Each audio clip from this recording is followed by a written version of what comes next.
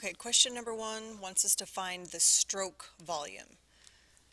So the stroke volume is how much blood is in one contraction.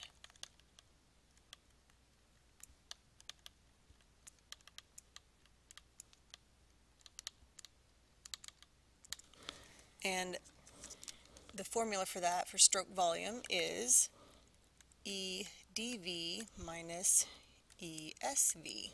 End diastolic volume minus end systolic volume.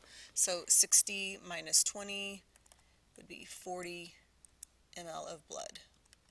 So in this patient, their stroke volume is 40. So again, number 2, finding the stroke volume. We want to know how much blood is coming out of that left ventricle in one contraction.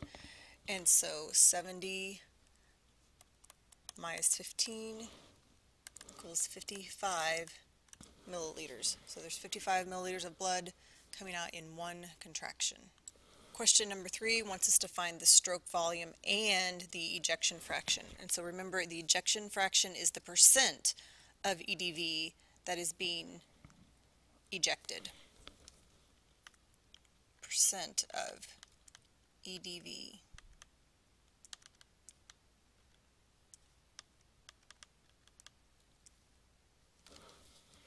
During that contraction. Okay, so first thing we have to do is find the stroke volume. So again, stroke volume is EdV minus ESV. So 50 minus 15, 35 milliliters. So that's our stroke volume.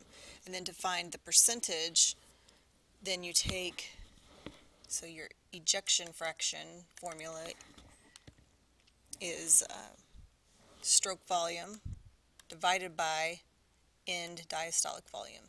So you would take your 35 and divide it by 50. And 35 divided by 50 is 0.7, which again you have to convert that into a percentage, and so to do that you move the decimal 2 places to the right, and so the answer is 70%. Question number 4, same thing. Here, I'll change colors. Stroke volume and ejection fraction. So first thing is stroke volume. So you take your EdV minus your ESV. So you've got 50 ml is your stroke volume. Then your ejection fraction is your stroke volume divided by your EdV, which is 80. So 50 divided by 80 is 0.62, so that would equal 62%. So 62% is your ejection fraction. Question number 5 is wanting us to find the cardiac output using the angiographic method. And so the cardiac output formula using the angiographic method is simply stroke volume times heart rate. So it would be 40 times 60, which equals 2,400 ml. And again, this is a good time to know what your normal cardiac output is, which is 4 to 8 liters per minute. So we know that this isn't in the right units.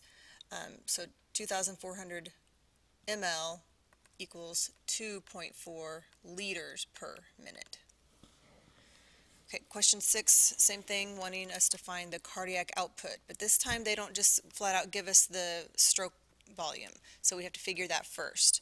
So to find the stroke volume, you take EdV minus ESV, so you have 40 ml as your stroke volume. From there you can do your cardiac output of stroke volume times heart rate. And we're going to assume that this is the heart rate. So 40 times 60 then is, again, 2,400 ml, and which is 2.4 liters per minute.